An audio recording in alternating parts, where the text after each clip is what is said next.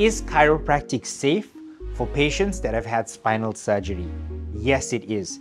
Chiropractors perform a thorough case history and physical examination. This allows us to determine whether we can or cannot treat the patient. We also have a toolbox full of different techniques such as coxflexion distraction, dry needling, intramuscular electrostimulation, impulse adjustment, and drop techniques, which can be used in substitute of spinal manipulation in a case where it cannot be used on a patient who has had spinal surgery.